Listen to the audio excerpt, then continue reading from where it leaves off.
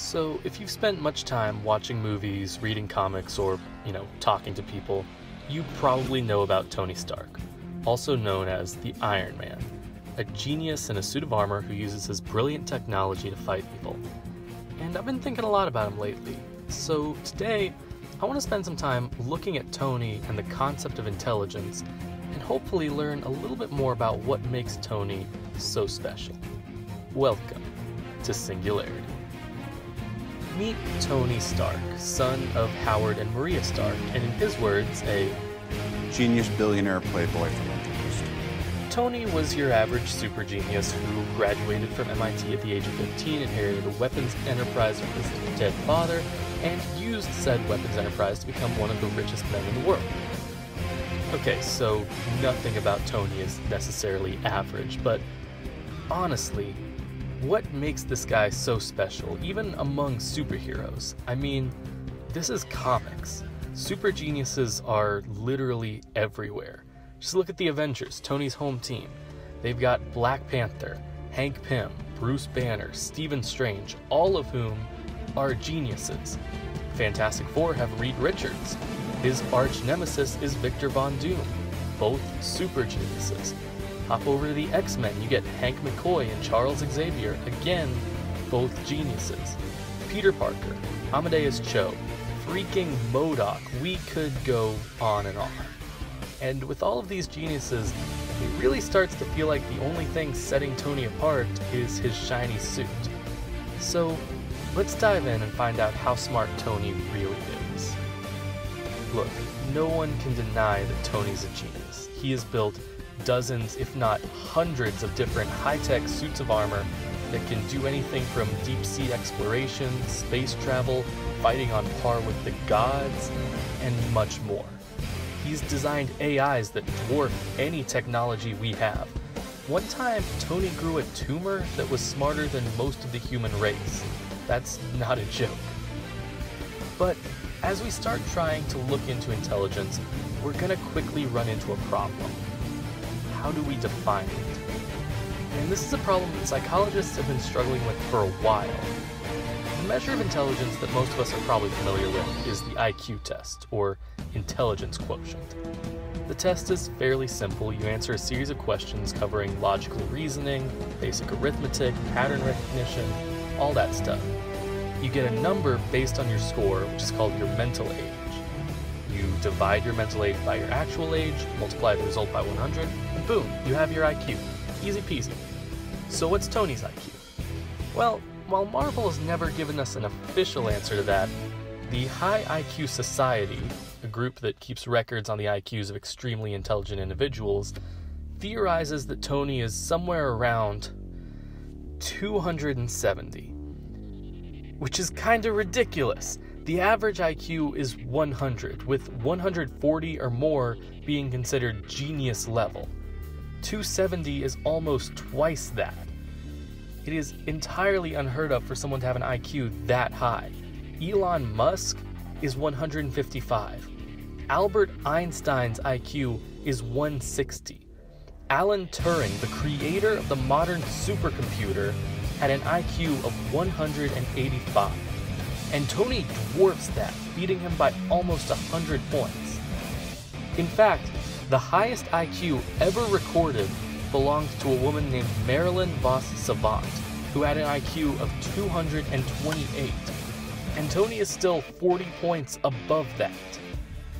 So Tony having 270 really doesn't tell us much outside that he is ridiculously smarter than anyone we could possibly compare him to. But what is the IQ test? What does it actually measure? Well, the IQ test is based on theories by Alfred Binet that posit the true measure of intelligence as being how easily you can pick out patterns. Binet was a French psychologist, and he was one of the first intelligence theorists. He designed a very early version of the IQ test that focused more than anything else on logic and patterns.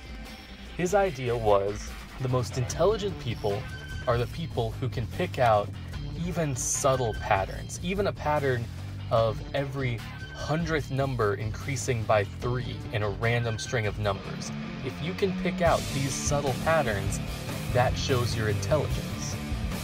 The problem is, Binet's theory is still really vague, and the IQ test that is built on it is also really vague. I mean, sure, the IQ test is the most widely used test of intelligence, but how do we know that it actually measures intelligence accurately? This is a concept, by the way, called construct validity. The question of, how do we know that a test measures what it's supposed to test? How do we know that the IQ test measures intelligence? Well, for that matter, how do we even know what intelligence is? We don't. No one does. Don't get me wrong, we have a lot of theories, but that's all they are. Theories. For instance, this guy, Raymond Cattell, one of the most well-known intelligence theorists, has actually theorized 2 different types of intelligence. Fluid intelligence, which is how we use logic to solve problems, and crystallized intelligence, which is facts and statistics that we memorize. Think of it this way. If you have a puzzle game that gives you certain objects that do certain things, and then you have to solve the puzzle using those objects and a set of rules, that uses fluid intelligence. You're having to use logic. This tool accomplishes this purpose, therefore you can use it in this way. You have to use logic and the tools around you to make a difference. Meanwhile, trivia games like Jeopardy test your crystallized intelligence. What year did Napoleon lose the Battle of Waterloo? What is the atomic number of rutherfordium? These are facts that you have to memorize.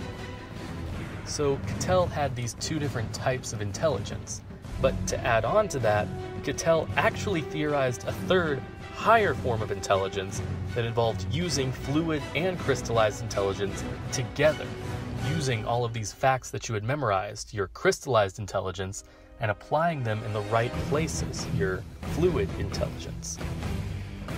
And a later psychologist, John Carroll, built upon this idea and came up with the 3-stratum theory, a theory that involves 3 levels of intelligence that become more important and more complex as you go. And here you might be starting to see our problem. Those are 2 theorists, between them with 6 different types of intelligence. Do you see the issue we're going to have trying to define intelligence? There are so many different people who have had so many different theories and different types of intelligence that finding a concrete definition is virtually impossible. Not to mention that we also have to factor in perception, sensation, long-term and short-term memory, mechanical intelligence, the ability to envision how things work, emotional intelligence, how well you empathize with people, creativity, and we just end up hitting a dead end.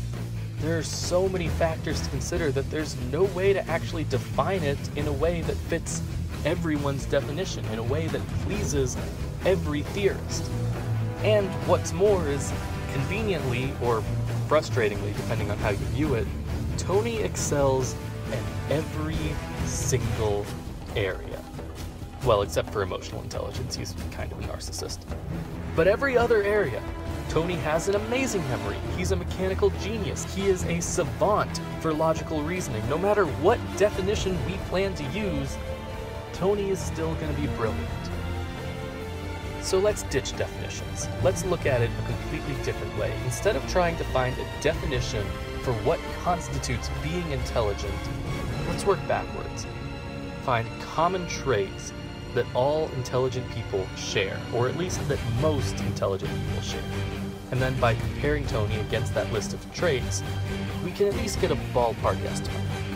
So I spent some time looking, reading through papers by Binet, Cattell, and Carroll, scanning articles from everyone from Psychology Today to Encyclopedia Britannica, and I came up with this: 4 qualities shared by most, if not all, highly intelligent people.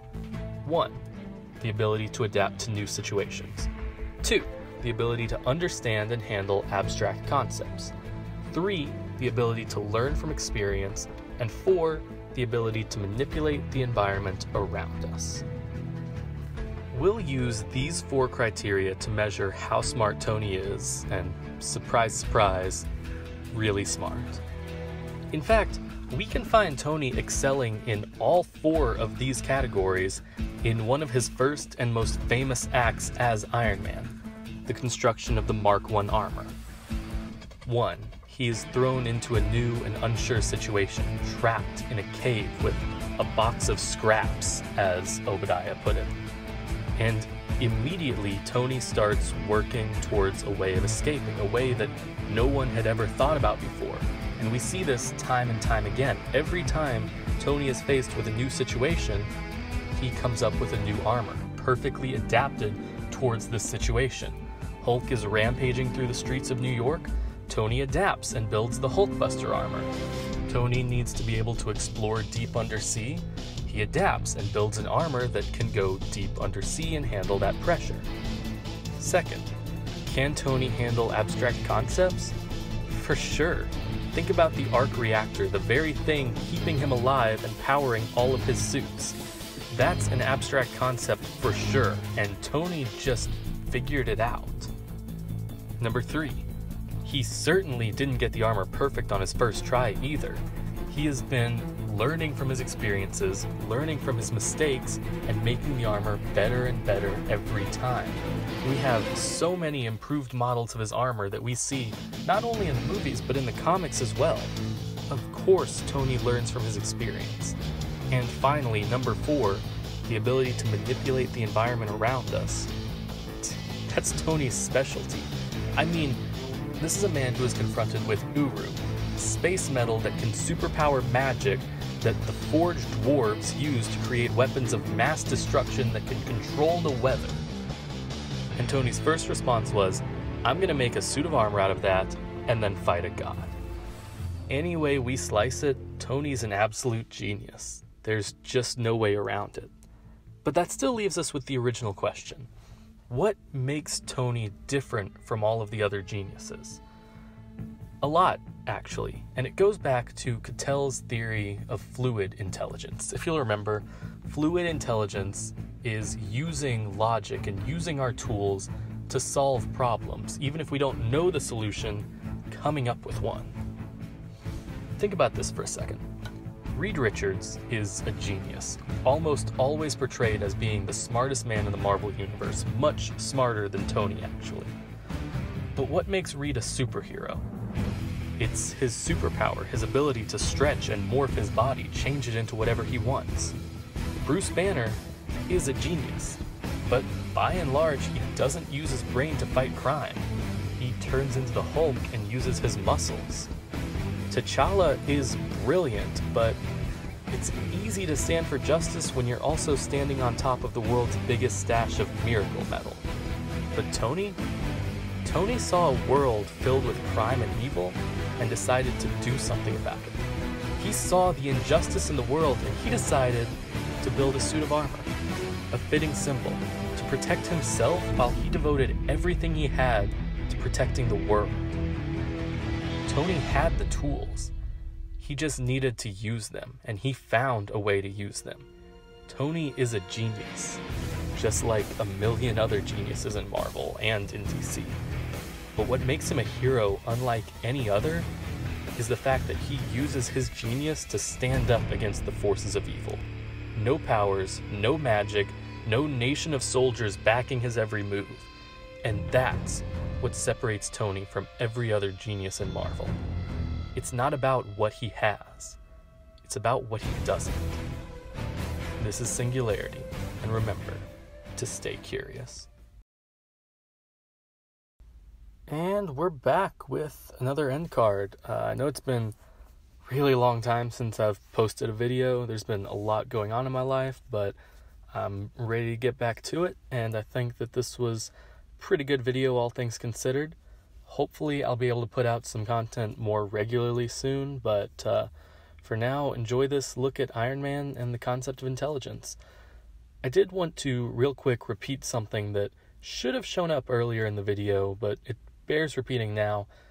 I understand that nothing we talked about was specific to Iron Man.